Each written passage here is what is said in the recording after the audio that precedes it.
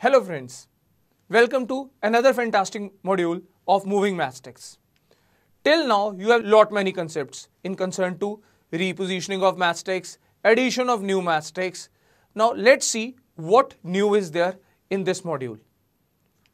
In this module, the first concept is in concern to a newer number. Till now, all our questions were related to a single number 299, but now we are focusing a new number 582. So you can see 5 has been created using 5 matchsticks, 8 has been created by using 7 matchsticks, 2 has been created by using 5 matchsticks. But our task is to reposition 3 matchsticks and add one more matchstick so as to form the largest possible number. The moment I come to know that I have to reposition 3 and add 1, that means I can play with 4 matchsticks. And allowance of 4 matchstick means I can create 2 newer digits.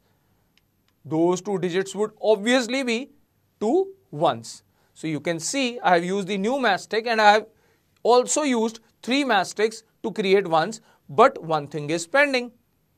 I have to pick 3 matchsticks which I have already used to create 2 ones. Now here lies the catch. From where shall I be picking those 3 matchsticks? Although the number 582 has got limited options of picking 3 matchsticks, but it is very important to know that there is a number 8 from where we can pick 3 matchsticks. And those 3 matchsticks are highlighted in red. The moment you pick these 3 matchsticks, you can see the magic. The magic is that now the net resultant is a 6-digit number. That is 511211. Now the net answer is 511211, which is the largest possible number. So the concept which we have learned through this particular question is that whenever there is a number 8 and you have to pick 3 matchsticks, so you should pick those 3 matchsticks like this. This will increase the size of the number to 1 more digit. I hope you must have got this concept. Let's move ahead. Now we are moving to a very beautiful case, which is an exceptional case. We are again using the same number 299.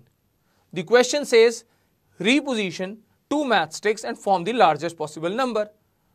Most of you who have already gone through previous modules carefully would be thinking that okay, this is the repetition of a question because we have earlier repositioned 2 matchsticks.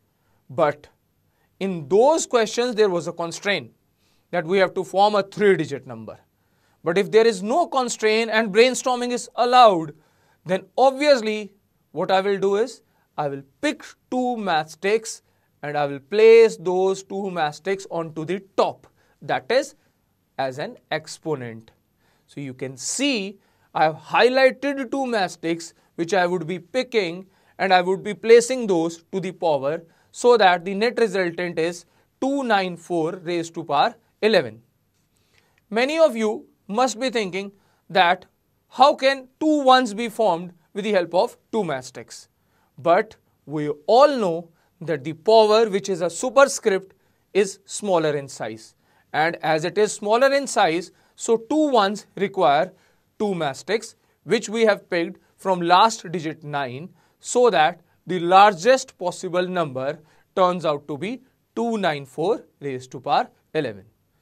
So I believe this question must have created boom in your brain and must have ignited your brain, right? Let's move ahead.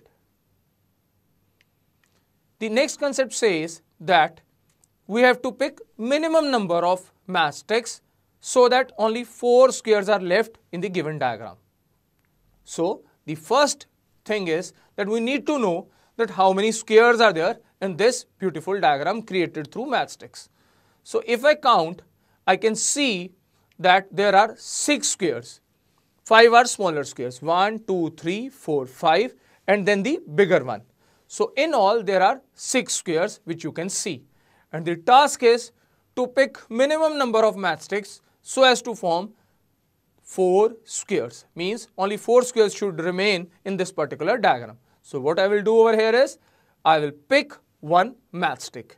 And how will I pick that matchstick? Like this. So 1 matchstick is gone and now only 4 squares are left. You can count 1 at the corner, 2 at the bottom and 1 over here. So total 4 squares are left by just picking one matchstick. So the answer to the question is minimum number of matchsticks required are only 1. So this is a beautiful question where we are just picking up a matchstick. There is no digit involved, but a diagram is there. So you all have learned lot many concepts in concern to moving matchsticks, and now you can play around with these concepts. You can challenge your friend, take a matchbox, create a number, challenge your friend and win lot many prizes. Keep enjoying, keep brainstorming. Thank you.